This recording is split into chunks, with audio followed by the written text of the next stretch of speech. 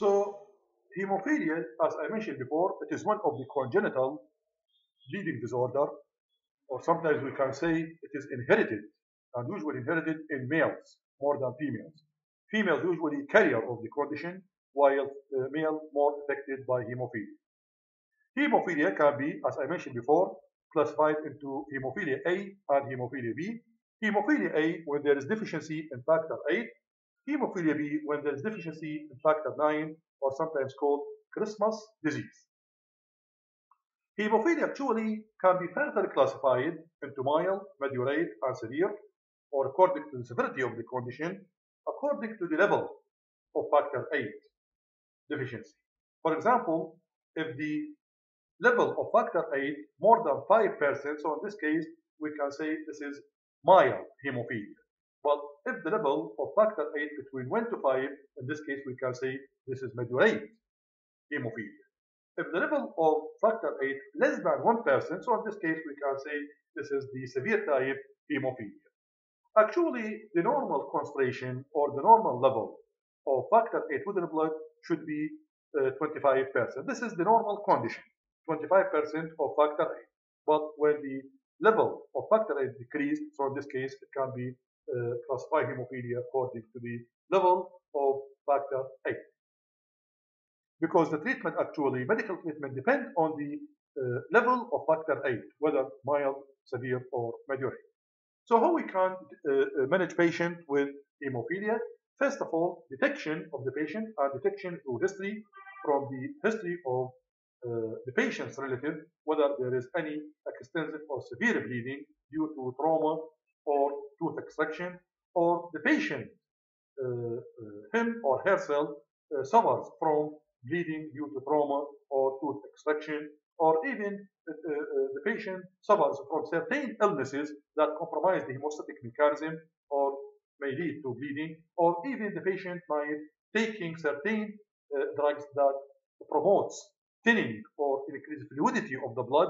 This is what we call antiplatelets or anticoagulants. All of these should be known from the patient during history taking. Also, actually, the sign and symptom, and also the medication.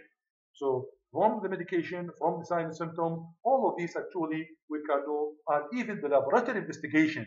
We mentioned prothrombin time or activated partial thromboplastin time. From laboratory investigation, from history, from sign and symptom, medication, all of these might be facilitate the detection of the patient with hemophilia.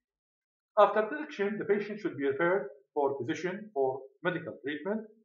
We have to do consultation with hematologist. Consultation includes the type of hemophilia, whether hemophilia A or hemophilia B, the severity or the level of factor VIII, whether there is severe deficiency, mild or moderate, and also the treatment, whether to give the patient replacement. Replacement include plasma concentrate or cryoprecipitate or even fresh frozen plasma. Sometimes we may need stimulants of factor VIII, desmopressin, or sometimes we may give the patient antifibrinolytic agents such as tranexamic acid or aminocaprosic acid. This is antifibrinolytic agents to stabilize or to prevent lysis of the blood clot. Sometimes we may need to give the patient steroids. Actually, steroids act as inhibition of the immune system, because when we give replaced factor VIII, there is certain inhibitors, which actually these are antibodies. These are prevent the function of the replaced factor VIII. So we give steroid to inhibit these inhibitors, which is the immunoglobulin G or antibodies, and to facilitate a function of replaced factor VIII. So this might be discussed with the hematologist. Seplet construction in certain situations. Actually, the seplet usually constructed from acrylic resin. This is to give mechanical support to blood clot, to prevent dislodgement of the blood clot. Actually, this should be smooth enough to prevent injury or trauma to the soft tissue. Perform a traumatic and good surgical technique. This is in order to prevent further injury or laceration of the soft tissue, so we have to do good surgical technique. Patient should be free of infection. Actually, with infection, usually there is inflammation and there is hyperemia. So we have to treat infection to prevent the exaggeration of the condition due to hyperemia associated with infection. Use local measures to control excessive bleeding. Local measures include pressure pack by cotton or gauze, by use of Surgisil or Oxysil, by use of collagen fibrils or gel foam. All of these induce blood clot formation. Even we can use thrombin actually. All of these actually local measures to induce blood clot formation.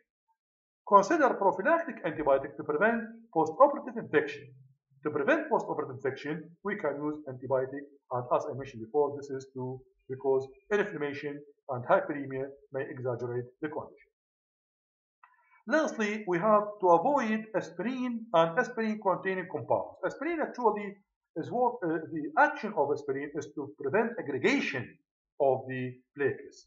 So aspirin and aspirin-containing compounds should be avoided. Actually, not just aspirin and aspirin-containing compounds, but also any anti-inflammatory, non-steroidal, anti-inflammatory drugs should be avoided because all these drugs inhibit the aggregation of the platelets and induce bleeding. So we have to avoid not just aspirin and aspirin-containing compounds, but all non-steroidal anti-inflammatory drugs should be avoided.